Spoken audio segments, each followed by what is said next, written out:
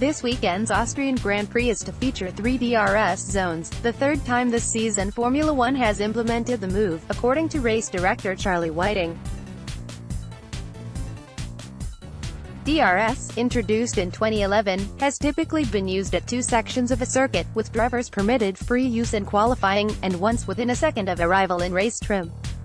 The FIA has evaluated the use of DRS at several events this year and opted to add a third zone in both Australia and Canada, albeit with little in the way of overtaking.